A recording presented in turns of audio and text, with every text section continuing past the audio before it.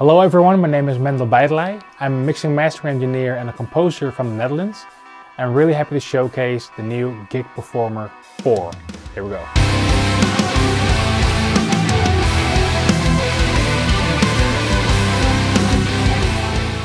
Alright, so in front of me I have Gig Performer 4.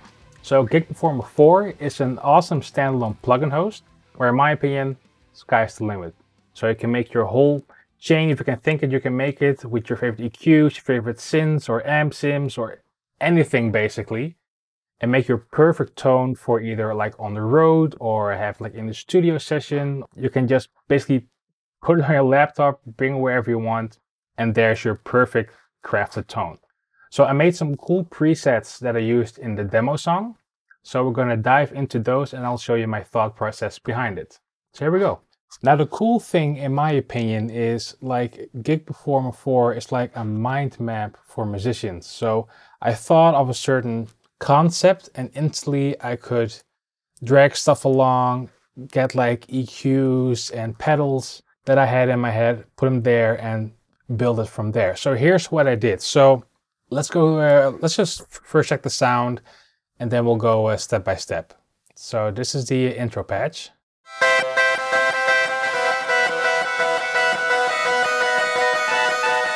Awesome sound. Let's put everything on bypass and we'll go from the top to the bottom. So this is my MIDI in, this is my keyboard, and it goes straight into the BX Oberhaus, an awesome synth. And what I did, I used the pads in rhythm preset and I turned off the effects channel or strip and just used the synth by itself. So this is what it sounds raw basically.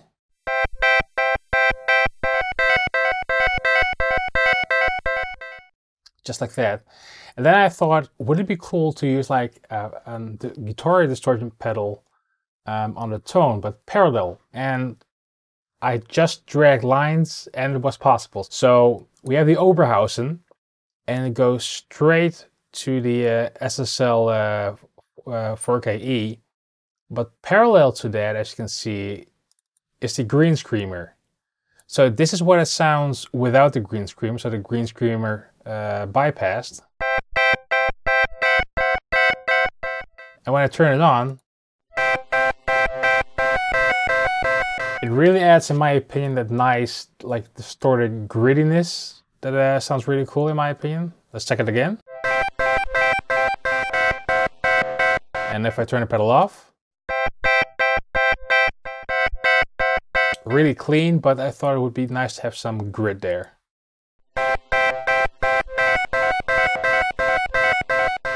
So that's parallel going to the Green Screamer, and that is going as well into the, well, I think we can all agree, one of the most amazing plugins, the SSL channel, the E channel. When I was playing with this, it sounds cool, but in my opinion, it sounded a bit too dark. And hopefully you agree, but this button is like a magical button. The SSL, like the top, the high-end button for me, like on snare and kick drums, on guitars or anything basically, it sounds good. So I added a fair amount, like 12 decibels. I filtered off some lows because I wanted it almost like a hi-fi sound kind of thing, and some bit of the high. So this is without the SSL. Again, a bit dark in my opinion, but watch what happens when I turn it on, especially this thing. I love this. Here we go.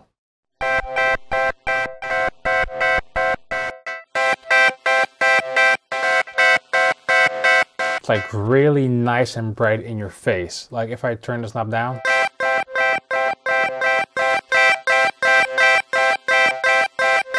Now imagine doing that 30 years ago. Like on the stage, I'm gonna get that SSL channel live somewhere on stage, because I think like taking this on the road or even in the studio with you, like you can make your whole chain your favorite tone, save it, take it anywhere with you, and just use it live or somewhere in the studio where you have to go, or live on stage, anywhere. But the cool thing is you can shape your whole tone. Like we're living in an age now where basically you can think it and you can create it. I was thinking like, okay, this synth sounds cool, but how cool would it be to put an SSL channel there? And there it is. So that goes into the digital version 3. There was some high frequency on there. And again, like imagine trying to do this years ago or trying this with just one older keyboard, or for an example. I mean, the options are endless. Like the only limit, in my opinion, is your own imagination. So again, we have the Oberhausen green screen parallel to that. Both go into the SSL, and we have the digital V3 because there was some frequency whistling.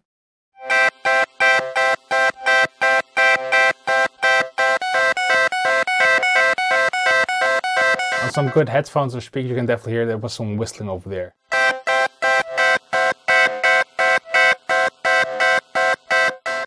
And then the last thing, oh, I love this. This is the delay 2500. Watch what happens.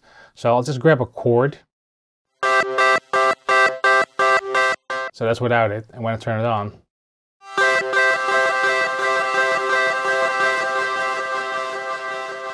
makes it like wide and spacey. I mean, like, isn't this like the dream for any keyboard player? You can basically make your whole ideal tone with all the effects and send that to front of house, and then basically the only thing the sound guy has to do, or you can talk with your sound guy, like shape your whole tone that would be perfectly for the live gig and send it to front of house.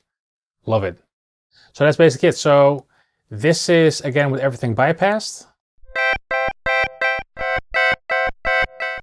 and everything turned on.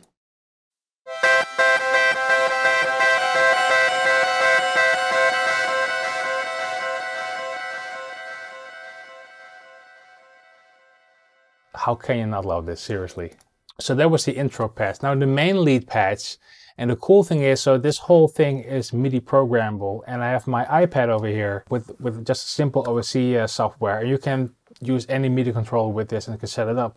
But the cool thing is, and this would be perfectly for live or switching during a song or something, I have it so set up, so this is that synthy sound we just heard.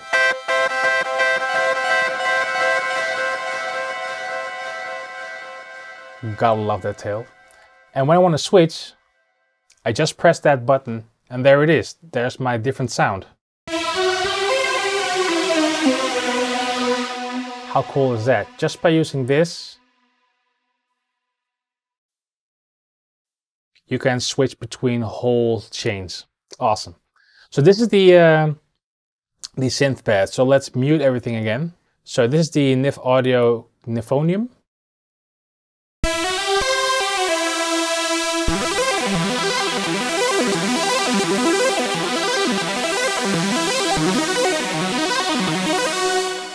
Phenomenal synthesizer in my opinion. I love this thing to death.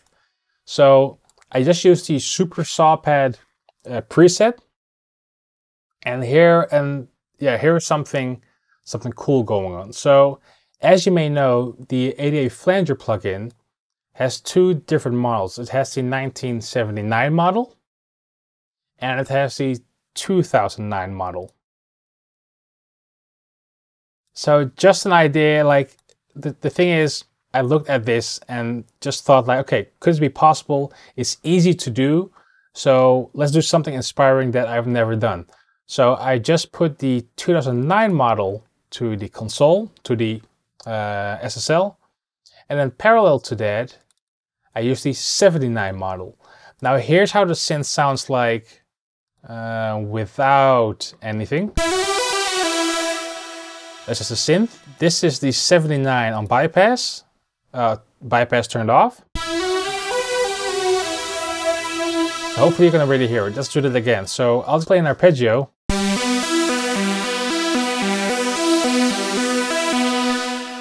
Turn it on. So it already makes it a bit softer and perhaps even a bit wider.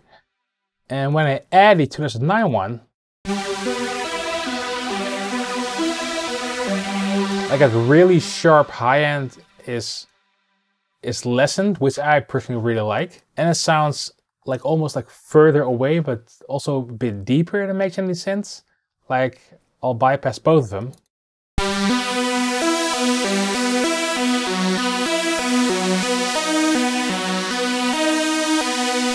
And when I turn them on,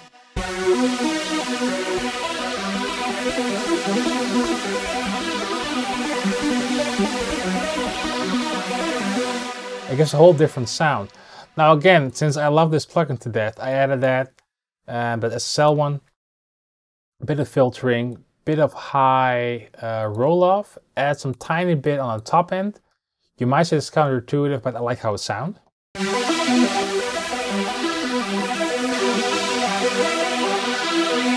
And also upper mids over here.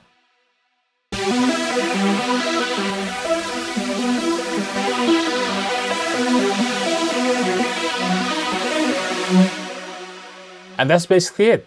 Like this one is pretty simple, but still I made it within like a couple of minutes because I felt really inspired. It was like clicking different things really fast, and this is what came out, and I love it. So everything on bypass.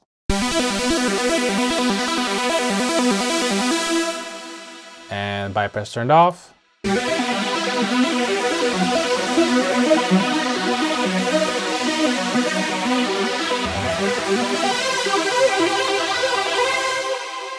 Phenomenal, in my opinion.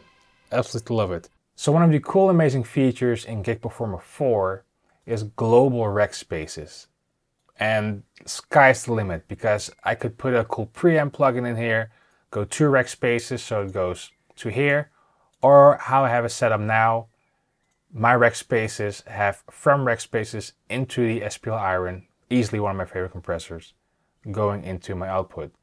So as you can see, this is the SPL Iron, and the cool thing about this is, so when I go to panels, I have these two knobs, and these two knobs are linked to the SPL Iron plugin. It's the easiest thing ever because I can press edit, drag any knob I want, and the only thing I have to do is click on it and learn parameter, turn any knob, and as you can see here, it automatically detects the parameter that I want to link it to. So I have it on threshold, and the other one I have on SPL Iron output. So when I use my synth,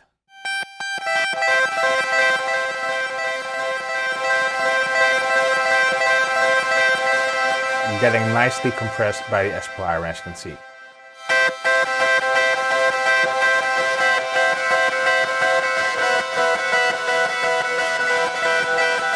And since I have my synth linked to my MIDI controller, during this I can just switch.